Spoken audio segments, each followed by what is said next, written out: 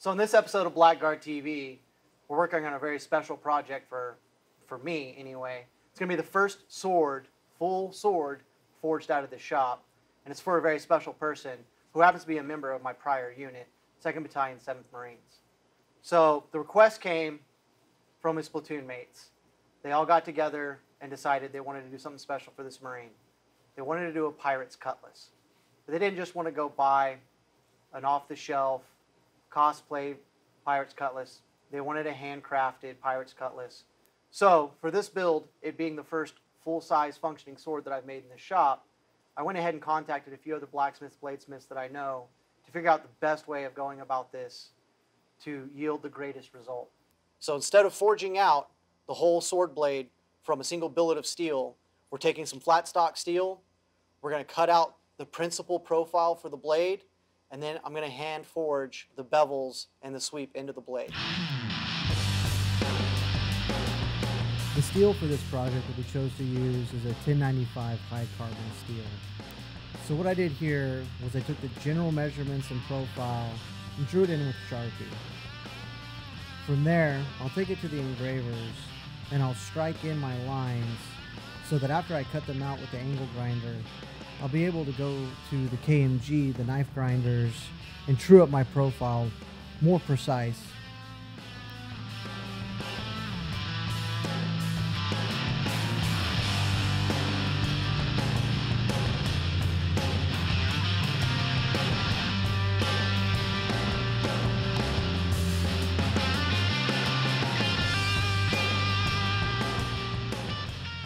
So once everything's struck in, we'll take it to the angle grinder and cut out the general profile. Now I like to give myself a little wiggle room outside the design, just in case I decide I need to make any changes, or when I go to do the final profile setting, it's much easier to get everything through.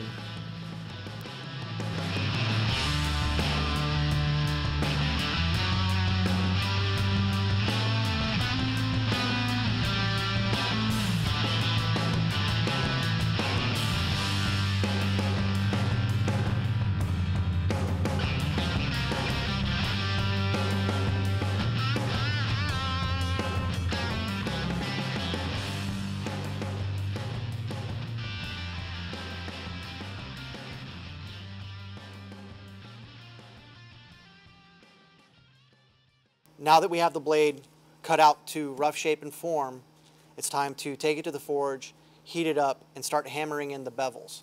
Now what's going to happen when I start hammering in the bevels for the edge is it's going to cause the blade to want to start naturally sweeping the way that it's designed on paper. So this tip will come back about 1.5 inches, and there'll be that gradual classic sweep of a cutlass.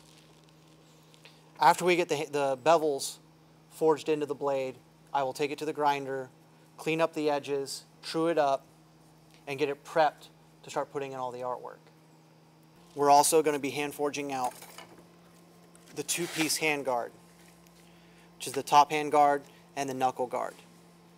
Now the reason why we're going with 2-piece construction for this is because of the artwork and embellishments that we're putting into this piece. The top of the hand guard is designed with 2nd Battalion, 7th Marines, Echo Company, 1st Platoon Pirates. And then the knuckle guard itself will be a second ribbon of steel that comes out of the mouth of the skull and wraps down to form the knuckle guard. And there's going to be artwork and embellishments inside the knuckle guard itself. So for the ease of the process to make these and to get the best results, we decided to do it in 2 pieces instead of 1.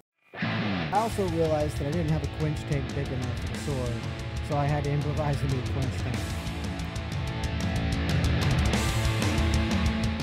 Here's where I bevel in the edges and start to control the sweep before taking it to heat treat and take it to quench.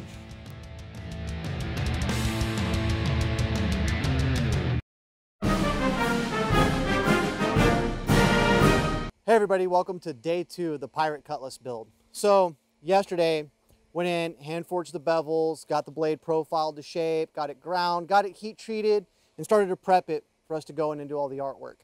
Now, I'm not happy with it. It's too thin. Didn't come out quite the way I wanted it to. So I ordered a new piece of steel. We're gonna go with the thicker metal. not going to make you guys watch me go through the exact same process all over again just to get the blade out to profile and ready. So today, we're going to be working on the top plate of the handguard. Should be fun. So the top plate for the handguard is actually D2 tool steel. So I took my design transfer, roughed in the engraving, cut it out, took it to shaping to get it ready for dishing. Now we didn't dish this on the anvil, we dished it on an oak stump. This way it didn't thin out too much of the material. I did, however, have to go back to a couple spots and thin out the material on the anvil with a hardy tool. Once I got it to the shape that I wanted, I went through with the engravers and hardened in the rough artwork and got it cleaned up and started to drill out the guide holes for me to cut out the hole in the mouth.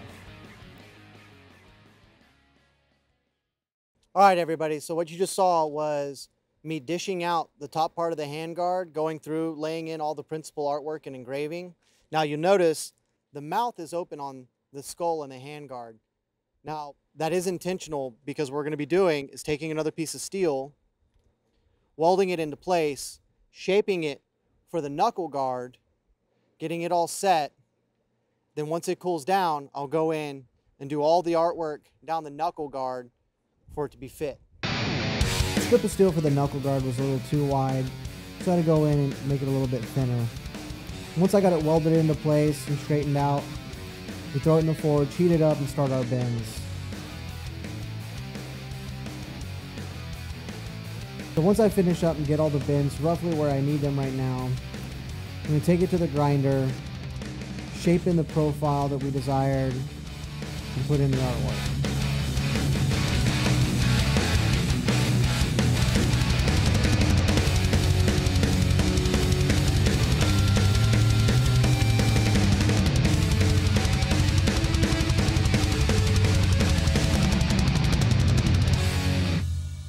Blade that I forged out had a few flaws. I wasn't really happy with it. It's not the quality in which I wanted to give the customer. So I went ahead and ordered a new piece of steel, a thicker gauge of steel. Went back through the whole process of beveling out the edge, getting it shaped and profiled, getting it cleaned up to the same point that the last blade I had was at. So what we'll do now is we'll enamel coat the entire blade. I'll come in, I'll draw in all the artwork and embellishments. Then I'll come back with the engravers. I'll engrave out the relief areas for all the artwork and leave the paint in all the negative space. Now what that's going to do is when we go to acid etch, that paint's going to act like a resist and not allow the acid to eat the metal there. It'll only eat where I engraved, which is going to help create a greater level of contrast behind the artwork. Using a variety of sanders and engraving tools, I then go in and grind out all the relief for the artwork.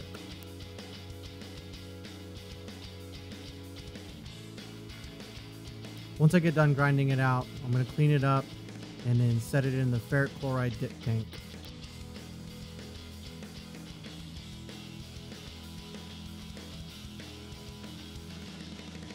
Now I need to drill the hole in the bottom of the guard, as well as attach the threaded bolt to the bottom of the handle, so that I can affix the pommel.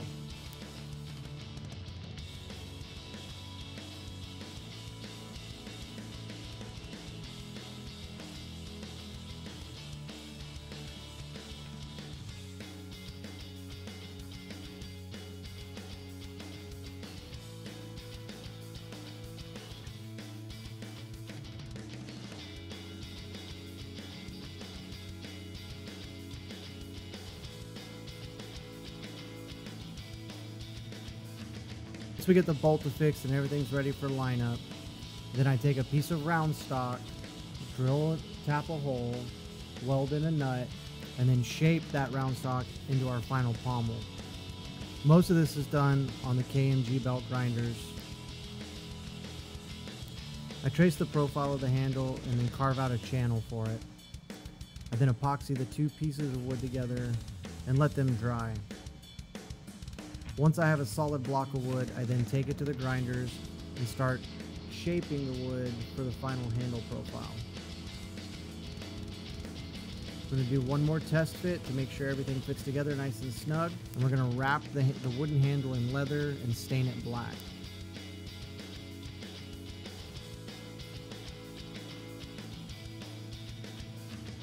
From here, I have the final fit and finish of the sword completed. Now I need to make the sheath. So because of the drastic sweep in this blade, we can't do the traditional sheath, so we have to do somewhat of a hybrid sheath that has more of an open back. Once I get everything profiled out and all the pattern done, we glue it together, set the stitch holes, and start stitching. Now that I have it all stitched together, I need to stain it and then place in the artwork. The very simple idea of design behind the artwork was at the request of the client. We then stain the whole sheath black, and I go back in using again engravers and burrs and create more relief and more contrast in the artwork.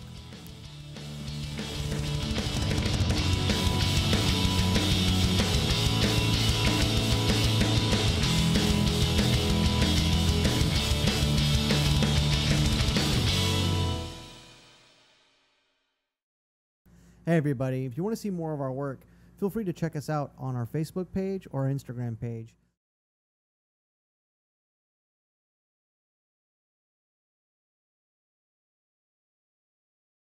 Hey everyone, thanks for joining us on this episode of Blackguard TV, the custom pirate cutlass build. Sword performed beautifully, can't wait to send it to the customer.